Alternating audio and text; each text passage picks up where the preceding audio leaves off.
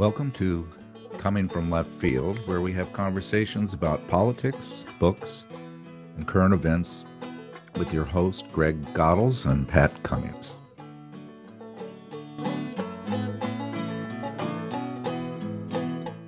In previous podcasts, we explored the hidden history of the socialist and communist influences on our labor unions that proved instrumental in securing many gains for workers still enjoyed today, such as the 40-hour work week, overtime pay, medical and retirement benefits. Also inspired by the American Communist Party was the leadership in the Black liberation movements, including the premier scholar of his time, W.E.B. Du Bois, the stellar athlete and performing artist Paul Robeson, and our subject today, lawyer and politician Ben Davis. All made great strides in moving our society towards justice, but the Red Scare reaped a bit of revenge along the way. Let's discuss with the fellow who wrote the book on the subject, Dr. Gerald Horne. Well, warm greetings, everybody. I'm very excited about this podcast today. We have Professor Gerald Horne, who unfortunately has not been on my radar, but for the past 2 weeks, I have been just devouring your work, and I'm absolutely ashamed that as one of the most prominent historians of our time, that I wasn't more familiar with your work. And you are received a PhD in Columbia and a law degree from California, Berkeley. And I think you get probably tired of people always complimenting you about how prolific a writer you are, but you are quite prolific, written 36 books or so, and one every couple of years. So welcome to our podcast. Thank you for inviting me. Good. And although this is not your book, I just finished this book, and it's absolutely wonderful, your book on jazz. Good. But just as another way of introducing you, when you have someone like Cornel West say, quotes, one of our greatest historian of our times, I think that's the time you just drop the mic and say, okay, that's good. So he's one of my heroes also. But today we're going to be talking about this book, which is Black Liberation, Red Scare, and it's the story of Ben Davis. And I think I'm correct in looking at your books. You often take people, Ben Davis, W. Du Bois, Paul Robeson, and in telling the story, and jazz, and in telling their story, you fill in and guide us in some of our political and American history. And this is rich with that. And tell me a little bit about the book. And sure. And once again, thank you for inviting me. And I take it you're not the Pat Cummings who used to start for the Milwaukee Bucks. No. But thank God when people Google me, they get that rather than all of my old lawsuits and things like that. So that's good. Okay, fair enough. So this book was written decades ago. And as I recall, it was written at the instigation of the late Herbert Aptheker, who I knew in New York when I was living there. And I used to spend quite a bit of time at his then office on, I think it was East 30th Street in Manhattan, American Institute of Marxist Studies, as it was called. That was his setup. And as I recall, he recommended that I do this project, which I then executed. Now, the project, well, first of all, let me tell you about Ben Davis, and then I'll get into the weeds maybe that maybe only historians and nerds might be interested in terms of how you execute this kind of project when the subject didn't leave, like Langston Hughes did, 800 boxes of papers. Ben Davis maybe left 4. Now, Ben Davis was born in Georgia in the early part of the 20th century, passed away in New York circa 1964. He was unusual insofar as his father was relatively affluent, which was quite unusual for that time. He was a newspaper publisher and also a leader of the then Republican Party. I say then because that was when the Republican Party was still operating under Frederick Douglass's old slogan of the Republican Party being the ship and all else is the sea. That is to say, for those Negroes who could vote, of which there were not many, many of them flocked to the party of Lincoln. And certainly that was true for Ben Davis Sr., but in the late 1920s, the Republican Party, under significant pressure, both externally and internally, began a purge of the Black leadership, which included Ben Davis Sr., the newspaper publisher. And by that juncture, Ben Davis Jr. Had matriculated at Amherst College in the Pioneer Valley in Massachusetts and Harvard Law School. And so it was a very unique confluence of events that was taking place. By that point, or at least shortly thereafter, he had moved back to Atlanta, and he got caught up in the case of Angelo Herndon, a very prominent civil rights, civil liberties case of that era. He was a leader of the Young Communist League. And I take it that on this podcast, I don't have to explain what the Communist Party was or the Young Communist League. You would have had to a year ago, but I've been hanging out with Greg, and so we're pretty much up to speed on that. Oh, good. And as I recall, because as I said, I wrote this book decades ago, the charge was something akin to criminal syndicalism. Insofar as Angelo Herndon, as was the tendency of the time, was involved in protesting harsh economic conditions. So it was through that case, which was unfolding simultaneously with the case of the Scottsboro Nine in neighboring Alabama.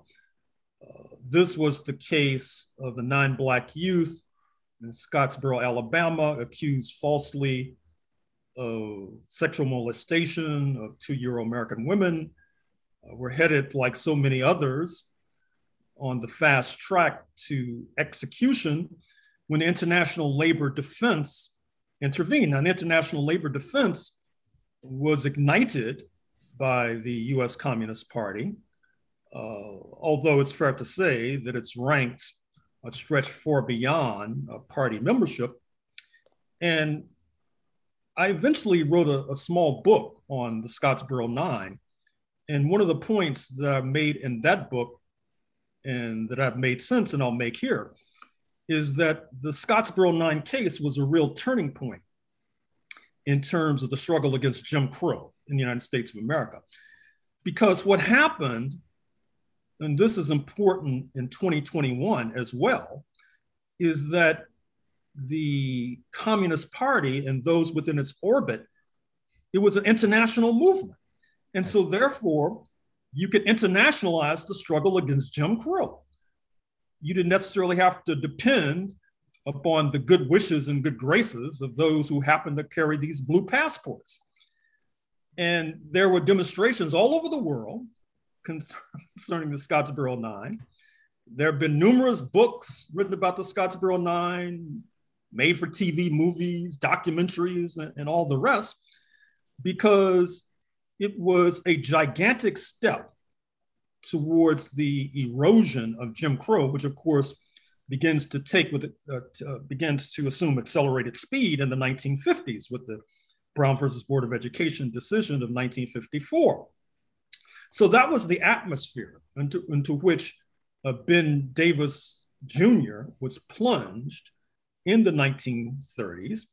It was through his association with principally the Angelo Herndon case, although he did have a kind of tie to the Scottsboro case. Certainly, his fellow Black attorney communist leader, William Patterson, spearheaded the defense of the Scottsboro Nine.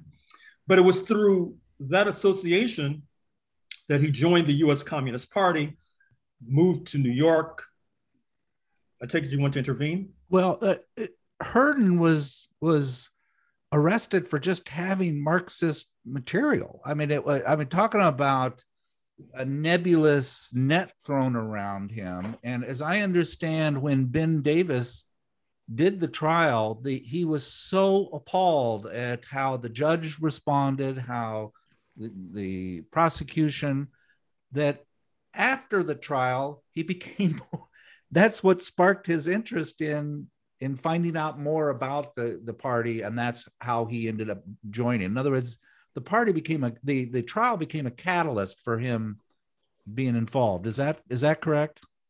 Yes. In fact, thank you for refreshing my recollection. And I would also say that this was probably subsequently. Yeah, I'm almost sure subsequently. It's in the book that after Davis Jr. becomes something of a communist veteran, I think it was maybe during the Smith Act trial of 1949. That's the trial in which the communist leadership were jailed, basically.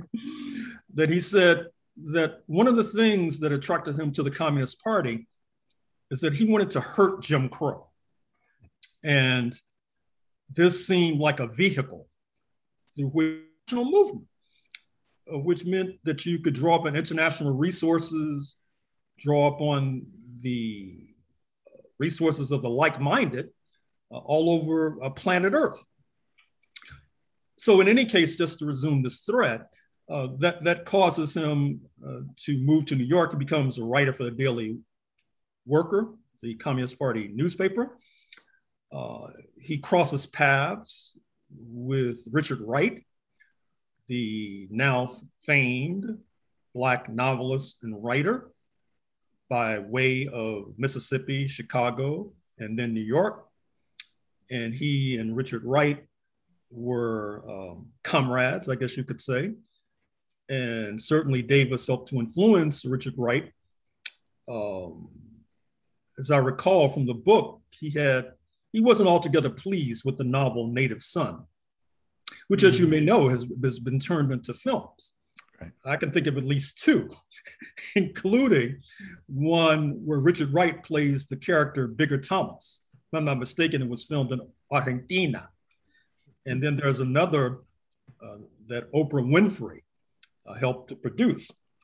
In any case, that was the beginning of quite an odyssey. That is to say, Ben Davis in Harlem, New York, where he also becomes close to the Reverend Adam Clayton Powell, Jr., who is a leader in Harlem, a pastor of Abyssinian Baptist Church, which is still in the middle of Harlem as we speak. And Adam Clayton Powell Jr. Was elected to the New York City Council and then elected to Congress circa 1944, maybe. And Ben Davis Jr. took his seat on the New York City Council, elected one of the not too many, shall we say, communists elected to office in the United States of America, where he specialized in many grassroots struggles about eviction, subway fare, desegregation of the Brooklyn Dodgers,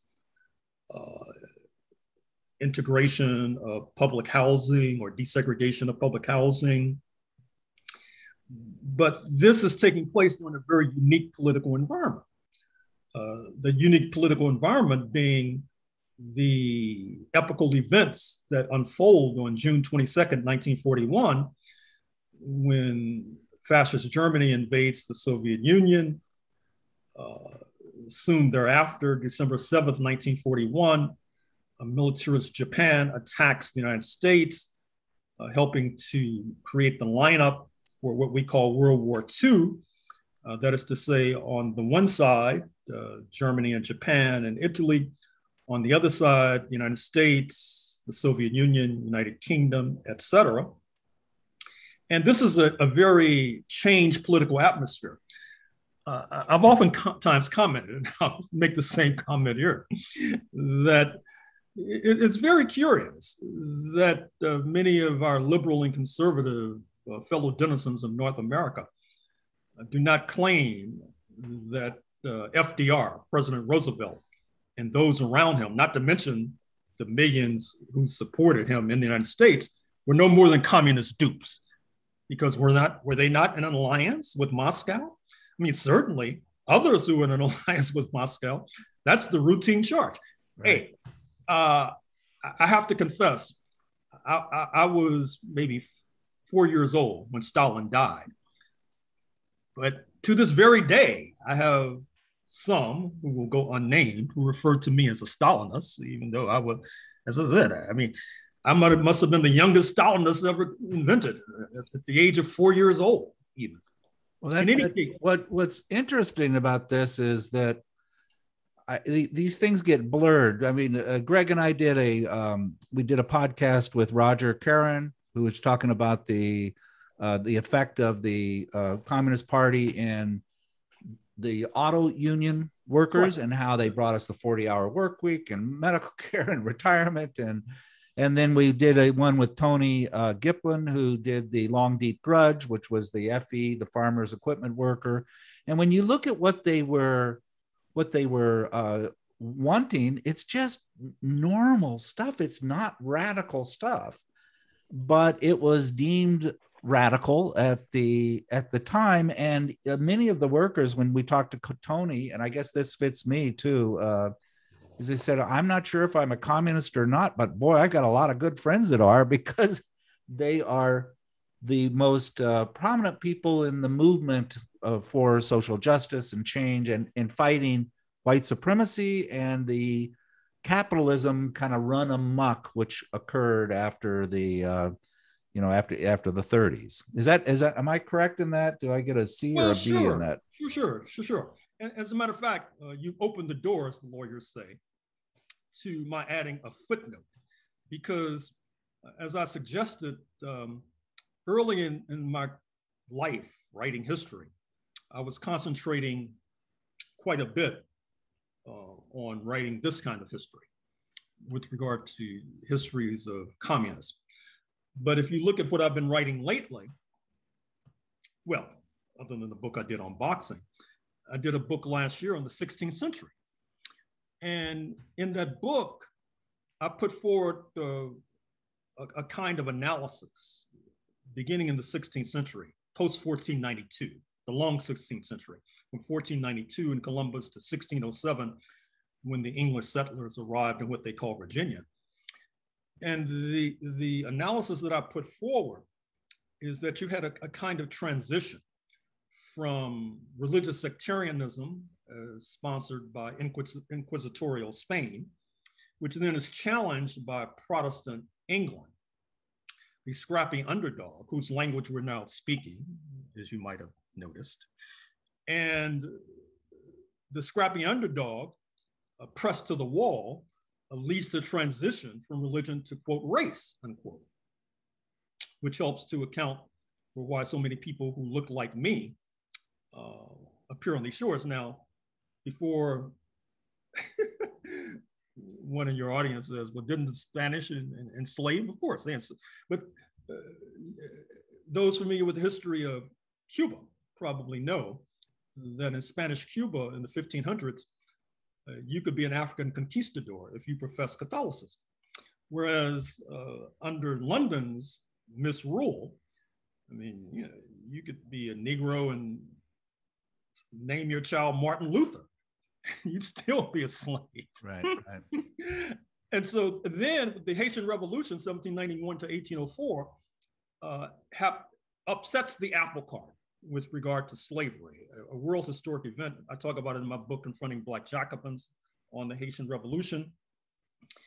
And needless to say, it leads to a general crisis in the entire slave system that can only be resolved with its collapse, including in the United States by 1865, which gives impetus to the class project, the working class project, the struggle for the 8-hour day, the struggle for unions, which then reaches a kind of apogee in 1917 with the Russian Revolution, which then helps to give rise to communist parties that then help to organize the International Labor Defense and the CIO, the Congress of Industrial Organizations,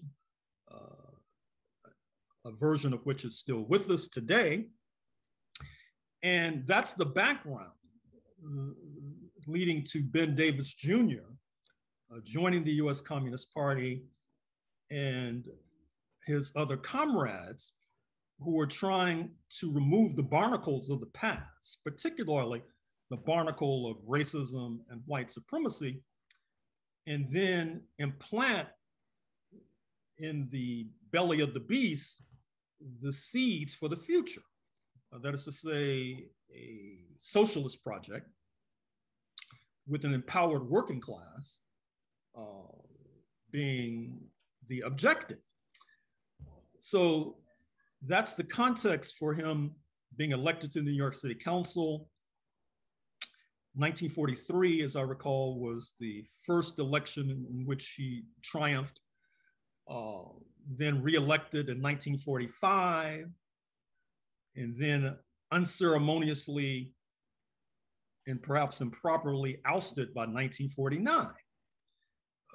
With that following, of course, in the wake of the conclusion of World War II, the bombing of Hiroshima and Nagasaki, August 1945. It seems like you have something to interject, or am I mistaken? No, you're fine. I think you're leading up to the Smith Act, our COVID moral panic that was sweeping the nation at that time, and that's an integral part about all this. I mean, he had power through his writing, he had power through the Black press, he had power through his skills of oration. You wrote in your book he would sometimes do 30 speeches a day, and even though the Communist Party membership wasn't that big, he had huge crowds.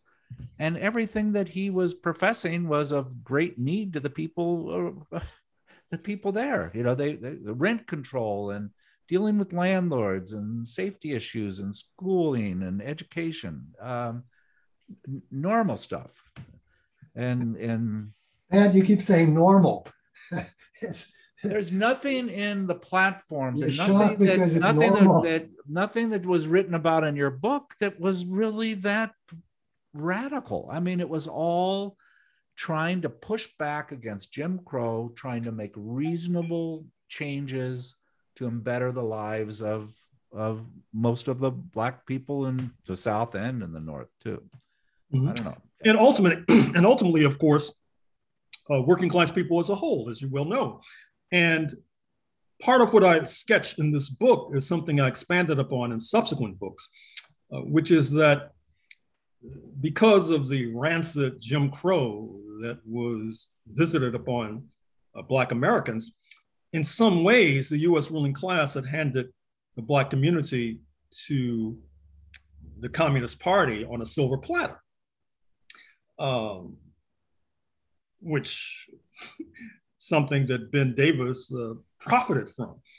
And I think it's also fair to say that even though there was anti-communism within the Black community, it was not as developed as it was in other sectors of the US body politic, not least because some of the tallest trees in our forest, not only Ben Davis, but his comrade Paul Robeson.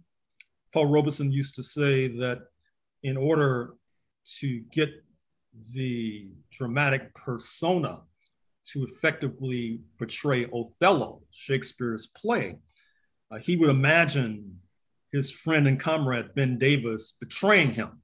Mm-hmm. And that would help to psych him up as an actor to perform on stage and give a convincing performance.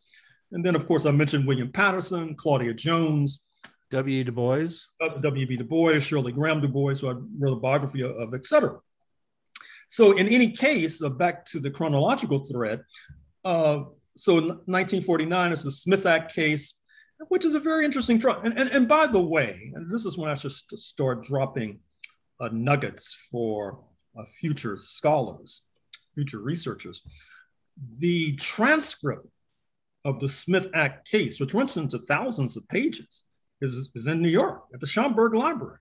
I can't recall the collection, but it shouldn't be that hard to find.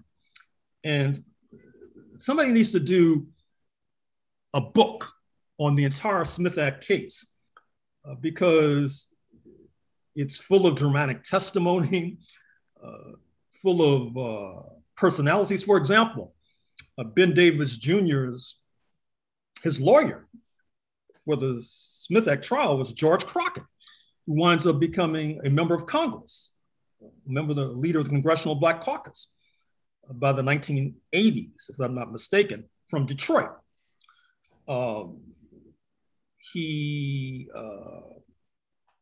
He's part of one of the first so-called racially integrated law firms in Detroit, Michigan, which is still with us. A simple search in a search engine will reproduce the name of the firm. But in any case, George Crockett's defense of Ben Davis was so militant that not only did the conviction of Davis lead to his being in prison for about 4 years, but Crockett was jailed. Right. They jailed the defendants and jailed the lawyers. I mean, it was, and then of course, I should say it was part of a wipeout. Somebody should, matter of fact, you could, all the transcripts are available. If somebody went to write a big book, they could get all the transcripts of all the Smith Act trials. Because well, I didn't realize it until I was Googling around with Smith Act trying to get more information. There was the Seattle 7, exact same timelines, 7 people, none of them really connected. A man that was a union organizer, all of these just nebulous, vague threats that saying that they were threatening our government. Long sentences, it was, the Salem witch trials that we know about the Crucible and all of that, but amazing, just amazing. And I was telling Greg before you got on something about somebody 2 years ago went in their parents' basement and found a communist card with their manifesto, and it was signed by the guy that was in the Smith Act that he hid from his family because he was so fearful that even to just be affiliated at all could be a horrible thing for your life, based on how this was so, I don't know. Why didn't I know about this? Is kind of part of my shame about this. Well, it's interesting. So fortunately, C-SPAN, the television channel, they were induced to spend 3 hours with me a few years ago on my work. And in the context of the discussion, the host asked me, "Are you a member of the Communist Party?" And I was expecting that question. So I had a canned answer, which was, "We're not allowed to say." You can look it up. There you go. That's good. But in any case, with regard to the Seattle 7, I have a book coming out in a few weeks that deals with that case. Because you're in Seattle, I take it. I'm in Seattle, right. Yeah, I did research at the University of Washington on that case. Because the book is on the Civil Rights Congress. The hardback came out in 1987. The paperback is coming out in 2021, 2022. So you can figure that out. But in any case, as I was saying, there was a huge Smith Act trial in Hawaii, huge Smith Act trials in Los Angeles. I mean, it was really, they just locked up and harassed and persecuted the Communist Party leadership. And I've argued that arguably the US left has yet to recover, even though that was 70 plus years ago, because simultaneously there was a purging of Hollywood. You had Harry Bridges of the West Coast Longshore. They had workers unionized from Seattle to San Diego, then out into the Pacific and Hawaii. There was an attempt to deport him. He was well born in Melbourne, Australia, and organized the general strike in San Francisco in 1934. And the CIO tried to oust his union from the House of Labor, and the United States authorities tried to deport him. And so, but what's interesting about that period, and what I talk about in this book and other books, is that it's a mixed period, because at the same time, you have this cruel crackdown on the Communist Party. You have these anti-Jim Crow concessions, as evidenced by Brown versus Board of Education. In 1954, the US High Court decision that says Jim Crow is unconstitutional. And so, to a certain extent, the US ruling class is trying to ride two different horses going in different directions at the same time. They're pushing the left beyond the pale, the organized left, particularly the Communist Party and those within its orbit. And at the same time, there are these anti-Jim Crow concessions, which then erodes the possibility that this communist constituency that Davis had capitalized on, speaking of Black Americans, would be still susceptible to the blandishments of the communists. So it was a very interesting maneuver that took place. The problem, of course, is that most of the Blacks were a working class background. And so they, as the saying goes, they wanted the right to check into the hotel, but because their wages were circumscribed by the simultaneous attack on left-led unions, they didn't have the money to pay the bill. And arguably, we're still in that particular crux of a cruel dilemma, having certain rights, but not the money to fulfill those rights. It's, I guess, the essence of what some sterner critics would call bourgeois democracy, for example.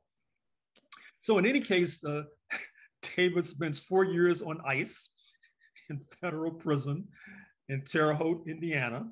Treated poorly. Of course, because we're talking about Jim Crow in the United States. They're segregated prisons. His fellow defendant, Henry Winston, who becomes leader of the U.S. Communist Party, subsequently goes blind in prison, and then emerges with the slogan, "They took my sight, but not my vision," as the saying went. And then by the time he emerges, there's a new situation. The new situation being the death of Stalin in 1953, the launching of the Montgomery bus boycott, late 1955, 1956, the Khrushchev revelations about Stalin at the 20th Soviet Communist Party Congress, the anti-party revolt in Budapest, Hungary, and of course, something that we're still living in the shadows of to this very day, which is the joint Israeli, British, French attack on Nasser's Egypt over the Suez Canal, a true turning point in international relations insofar as it's a further process in driving Israel to the right. Arguably, that process has not ceased to this very day. London sees that the jig is up with regard to its deteriorating empire. Right. And as evidenced by Boris Johnson playing a sycophant to Biden within the last 24 to 48 hours, it tries to tie itself to the apron strings of Uncle Sam and the so-called special relationship, which seems to be special only to the London ruling class, not too special to the US. And then France takes a different position. It decides it has to be much more independent. And I dare say, and perhaps I'll be proven mistaken, which won't be the first time, I'm afraid to say, that this French recalling of their ambassadors to the United States in light of the US bigfooting France over the submarine deal to Australia might be another one of those hinge moments in terms of international relations, complicating the new Cold War II with China, which may be difficult to execute without France and the French-influenced European Union being on board. And once again, I would be remiss if I did not throw a pebble or two at the direction of the mainstream press, particularly in the New York Times, which keeps reassuring its readers that France is ineffectual. They can't do anything. They're going to have to swallow their pride and accept this. I don't know. We'll see.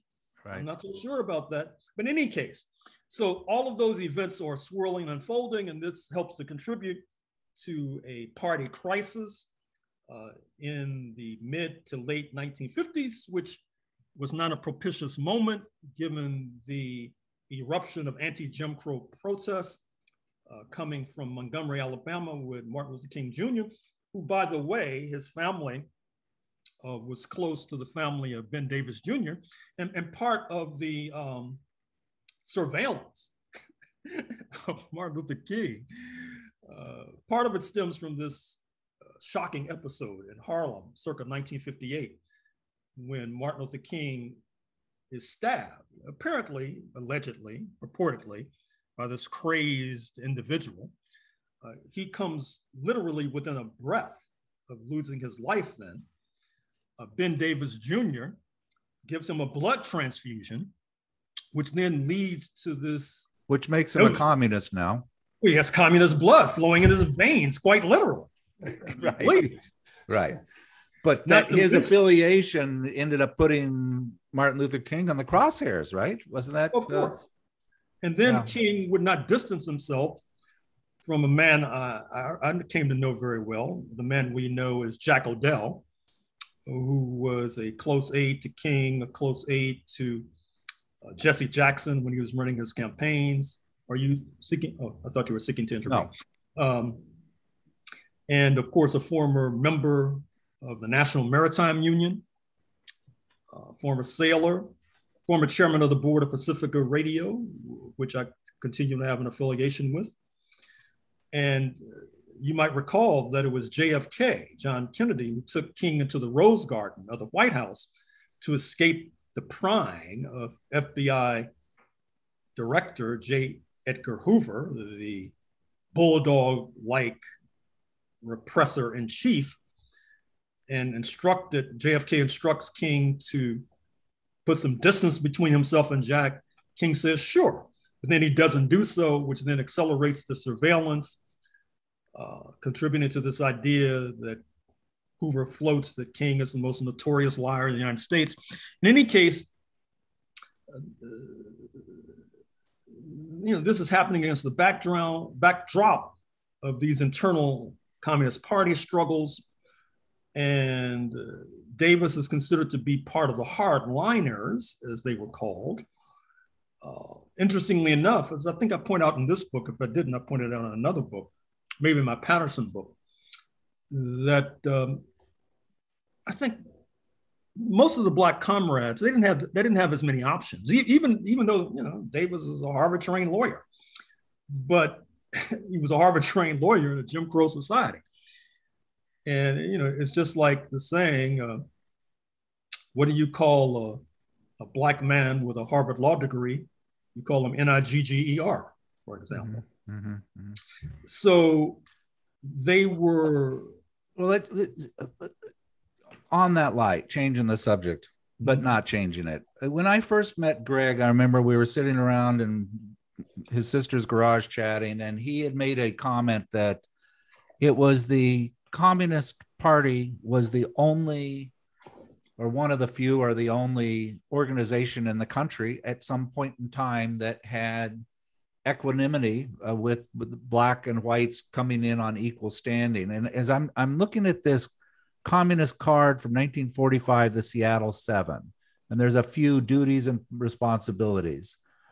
A fight for full social, political, and economic equality of the Negro people for the Negro and the white unity. A fight against all forms of national oppression, discrimination, and segregation, and ideological influences and practices of racial theories. I mean, integrated into their basic belief system is this, we're equal, we are together. And to what extent do you think that acceptance of Blacks and whites together, and you mentioned that a little bit in your jazz book too, when you're all of a sudden having jazz being a a magnet to bring Black people, white people together. It created, I think that seemed to fuel some of the hysteria too. I don't know. What do you think? Well, of course, because the United States, it was, and to a certain degree still is, a Jim Crow society. Right. And this ties into my previous point, which is that part of the historic mission of the Communist Party and the class project advocates was to sweep away the detritus of the past, the barnacles of the past, not least being the race project, not least being the legacy of slavery, the toxic legacy of slavery, not least being the toxic legacy of Jim Crow. And this was not just a US domestic movement. I wrote a book called White Supremacy Confronted. It's the longest book I've ever written. It's about 900 pages, dealing with South Africa, Southern Africa. And of course, part of the story I tell is about the Communist Party of South Africa, which once had as leading members not only Nelson Mandela, but Thabo Mbeki, his successor. I won't mention Jacob Zuma. Yeah. You mentioned Dick Cheney. That was his big thing, was that they're all communists. They're all that was his. Right. That was, right. And so this was part of their historic mission. At least in the Black liberation movement, people like to quote this phrase from Frantz Fanon, the Martinican-born psychiatrist who associates himself with the Algerian Revolution in the 1950s. In the 1960s, writes Wretched of the Earth, Black Skin, White Mask, many books. He has this phrase about something like the task of a generation is to discover its mission and then either to fulfill it or to fail in doing so. And I think that part of the mission of the communist left was to do its damnedest, as that membership card you recited just suggested, to do its damnedest to rip out root and branch the race project, for example, which then sets the stage for the flourishing of the class project. Right. And of course, the competition from the two major parties, speaking of the Democratic Party, which for the longest was the party of Jim Crow with an armed wing called the Ku Klux Klan. Mm-hmm. This is all before the Voting Rights Act of 1965, of course. And then the Republican Party, which, as I said, their turning point comes in the 1920s when they began to purge people like Ben Davis Sr. So to that extent, one could say that the organized left and the communist left were successful, whatever mistakes and blunders that they might have made being put aside. But back to Ben Davis,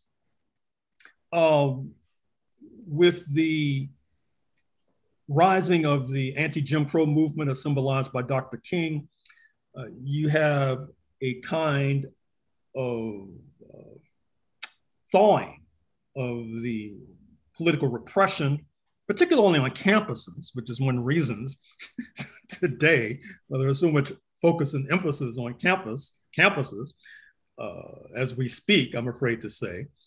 And Ben Davis and other communist leaders began speaking on campuses, attracting mass audiences. This helps to revive, to a degree, the Communist Party's fortunes, including their youth wing, which takes on the name in the 1960s, W.E.B. Du Bois clubs. And what happens, of course, is that to come to a fork in the road, Ben Davis Jr. unfortunately passes away in 1964. I think he was about the age of 60, which many of us today, including myself, would consider to be premature in terms of passing from the scene. So in our remaining time, I'll turn it over to you. And if you want to pepper me with questions or enter into a kind of exposition on your own, feel free. Well, I want Greg to talk, but I'm thinking I went to a school in central Illinois in a small liberal arts college, and we had the head of the Nazi party speak. We had the next month William F. Kunstler speak about the Chicago Seven. We had a wide variety of different people coming in, and I'm thinking about how that's gonna. I don't know if that would play very well at Smith College right now. So anyway, that's my thought. It's an unfortunate change of how we've closed our mind of what we think of liberalism as far as acceptance and pluralism and different thoughts. So, well, it's interesting. I'm sure you're familiar with the debates unfolding about so-called critical race theory, which many people had never heard of until a few months ago. And now it's all the rage. I mean, laws are being passed in states to fine, if not fire, teachers who are teaching CRT. right. Although most of the legislators, they wouldn't recognize CRT if it came up and smacked them in the face. Right. It's really sort of evocative of the Red Scare, in a sense. That is to say that just like under a certain logic, you could say the entire United States were Soviet dupes insofar as they were allied with Stalin's Moscow from 1941 to 1945. You have a similar sort of a logic working with regard to CRT, which, as I said, most of these people can't define. Yeah. It's like the 1619 project. I had a few problems with it. It's fine, though. It's a different way of looking at things. But, oh, my God, it creates this huge backlash with Trump having the 1776 project. And, goodness gracious. Let me make another footnote. In The Nation, the New York-based progressive weekly, I have a big piece coming out in a few days, in fact, that deals with slavery and the 1619 project. So tell your listeners to stay tuned. Good. Okay. Great. Yeah. Greg, what are some of your thoughts? Yeah, I'm kind of struck by the fact that there's a lot of young scholars now who are picking up on the role of Black communists. Mm-hmm. Maybe that's my imagination, but it seems to me I'm seeing a lot more articles, a lot more interventions by younger scholars who are saying, hey, there's a story with Claudia Jones. There's a story with Ben Davis. I'd like to believe a lot of that's because of your work. I mean, your work going back a long time. But do you see that? Do you see that there is a kind of a reconsideration of the role of Black communists in academia? Well, to a degree. I mean, certainly with regard to Claudia Jones, I mean, she's becoming sort of a cult figure.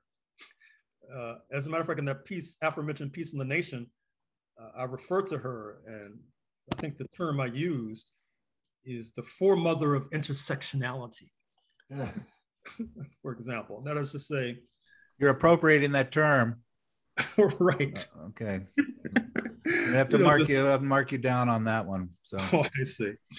Well, it's just in passing for what it's worth, and so it's understandable given her preeminent role in the United States and Trinidad and Tobago and in London, where after she's deported, after a Smith Act trial, of course, in the 1950s, she's deported and winds up in London, where she becomes a leader of the emerging Black community in London and helps to publish a newspaper. I think it's called the West Indian Gazette, if not mistaken, which is still a primary source for Black British history from that period. So there is something to what you say. I'd like to see more, to be frank with you, but maybe I'm greedy. Yeah. Well, Greg turned me on to this book a couple of weeks ago, and I read it, The Economic Interpretation of the Constitution, Charles A. Beard. Oh, yeah. I'm sure you know about this, but, when you're looking at the slavery in our country, they would say one thing, but ultimately they always acted within their interests, especially when slavery was centered around in Virginia. I found one article a while back. I'd be interested if you could help me with this. It was looking at the economic cost, the value of the average person and their GDP in the South and in the North. And it said that in Alabama and Mississippi during the height of slavery, they had almost twice the standard of living that they did up in Boston and other areas, because the power of the economic, the value of slave and the ability to capture GDP was just remarkable. And I always thought of the South as being, well, you had the plantation owners and then everybody else was horribly poor, but that wasn't the case. There was a lot of value that they reaped. And I can't find that article again. I don't know. Am I off on that? Oh, no, not at all. Point number one is that as of 1860, the most valuable investment in the United States, of course, was the investment in enslaved Africans. And in fact, I think I made this point in the article I wrote for The Nation in February, that in terms of trying to unpack the rather hysterical anti-communism that exists in the United States, folks may want to look at the fact that the slave-owning class was expropriated without compensation, unlike in the British Empire, where up until maybe 2015, the descendants of slave owners were still being paid off from the 1830s abolition.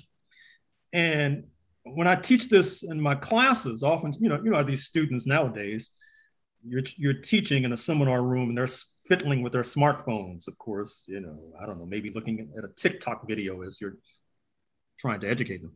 So I usually grab their smartphone and say, I'm expropriating your property without compensation. You're not very happy with that, are you?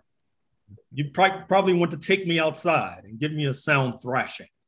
Well, that's basically what happened in the United States. And then, of course, socialism, the perception, at least, is that it involves expropriation of private property without compensation.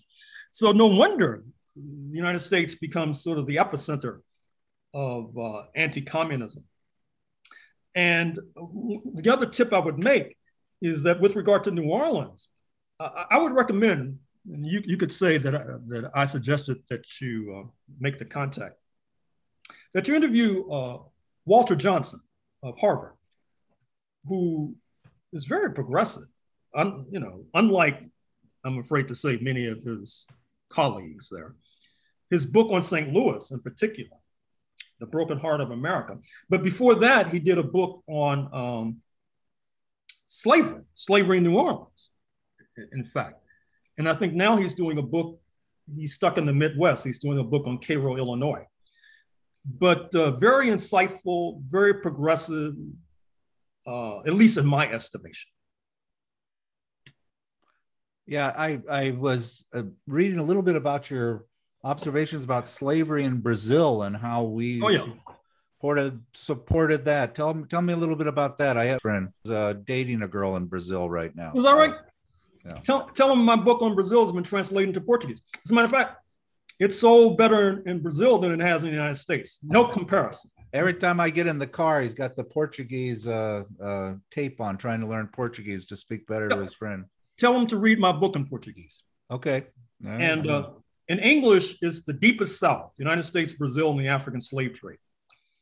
And one of the reasons why Brazil has one of the largest populations of African descent on this side of Nigeria is because of the manic energy of these US slave traders in the 1840s, who descended upon Angola and Mozambique with the maniacal energy of crazed bees, manacling and handcuffing every African in sight and dragging them to Brazil. Mm-hmm. And I end the book with a vignette from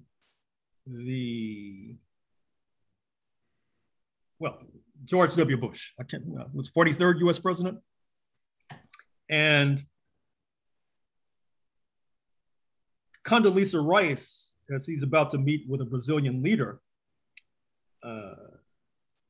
she instructs him, because he didn't know that Brazil has such a large Black population. And this is the leader of the so-called free world, not being aware of the basic demographics of the other power in the hemisphere, shockingly enough.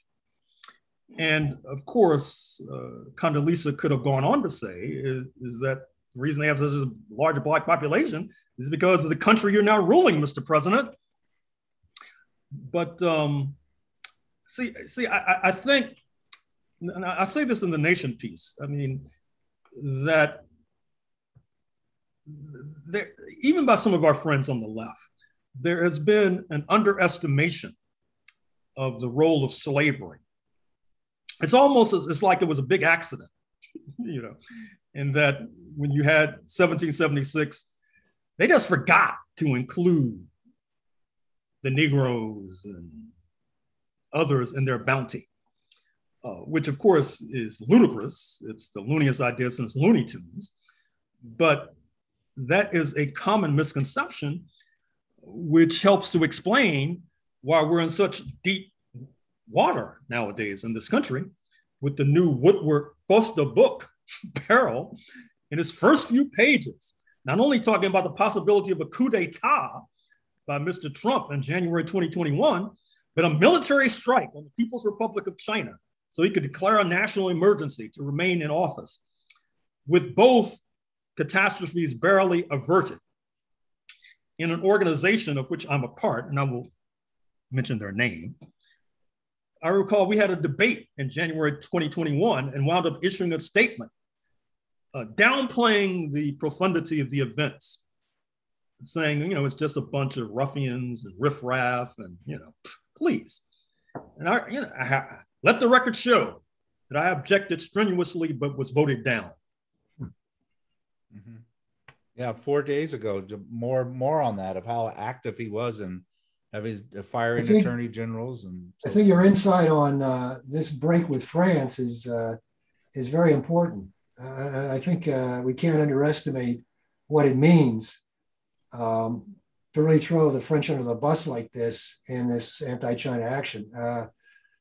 What do you see happening with this turn to the east? This it started in the Obama administration. Well, it's going to be very interesting. I mean, you know, as Yogi Berra once said, it's difficult to make predictions, particularly about the future. But having said that, things don't look very good right now for U.S. imperialism. Okay, I know I've said it before, but really, they really don't look very good right now, because if the European Union doesn't sign on to this new Cold War, and given the fact that Japan seemingly is about to have an even more right-wing prime minister, which is going to complicate relations with South Korea, which makes the whole encirclement project more problematic.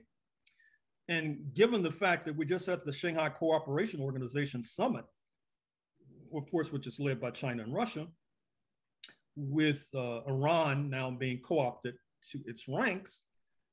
So at the same time, the NATO, the North Atlantic Treaty Organization led by the United States, might be fractured.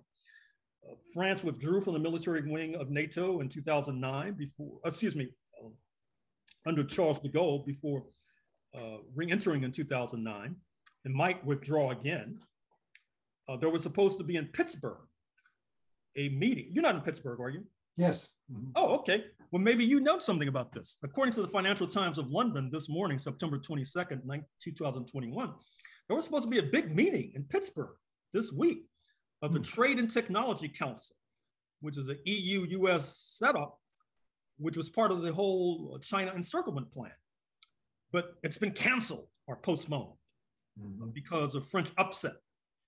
So, as I said, things don't look very good for US imperialism right now, but you know, well, I've said that before. In the same vein, I circulated an article from the Wall Street Journal yesterday among comrades, which was an assessment of Xi in China and the direction they're going in, which is pretty remarkable. Common prosperity. Yeah. In terms of that development, in terms of this large property owner, which the Chinese government has decided they're not going to prop up. All the Western investors who poured billions of dollars, there's something like $305 billion at stake here in terms of debt. The Chinese government says we're not going to bail them out. And the West, all the Western investors were counting on the Chinese government doing what we do, and that is bailing out this capitalist enterprise. So what's your assessment of where China is going right now? I never deal with the question, is it socialist, is it capitalist? My question is, where is it going? And where do you see it going? Well, when you mention Evergrande, Yes. Evergrande, the sperm in China that may be going belly up, I immediately flashed to the fact that George Soros, the US-based billionaire, who was oftentimes demonized by Fox News, has been writing these fire-breathing editorials on the Wall Street Journal editorial page against China of late. In fact, calling out other comrades in the US ruling class, such as Lawrence Fink of BlackRock, which probably handles more investments in the trillions than any other firm, for not following in his footsteps. And interestingly enough, he's on the same page as another figure we should keep a close watch on, Peter Thiel, Thiel. Oh, I know him. Yeah. Yes. Hedge fund guy, the Eric Weinstein's boss. Right. And of course, spoke at the Republican convention in 2016, one of Trump's comrades.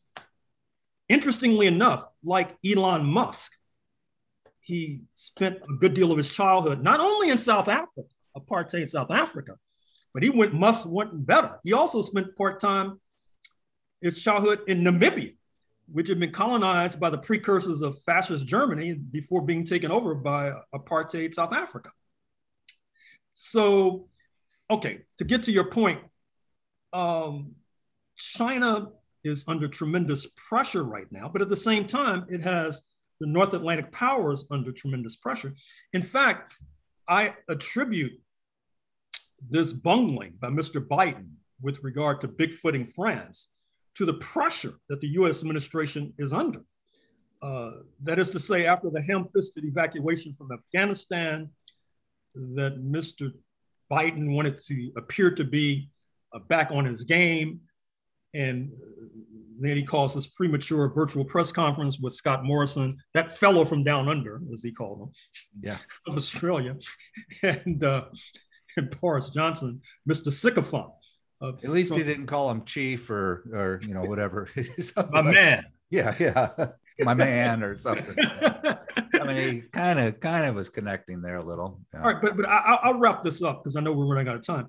So I would like to think, and I've been wrong before, that's why I'm so hesitant. I would like to think that with common prosperity and the fact that in that context, there's been steps to redistribute the wealth from top to bottom in China. Corporations are being enticed, if not coerced, to fork over billions to the coffers. Proposals for improving the social welfare system. I would like to think that China is on the right track. But as I said, I'm not confident when I speak on this issue. But in any case, thank you very much for inviting me. Thank you. This has been an absolute treat for me. And I can't tell you how much I've enjoyed getting to know you. And you are my new Chomsky that I'll be tracking and following. Right. Get rid of Chomsky and stick with Professor Horne. Right. Thank you.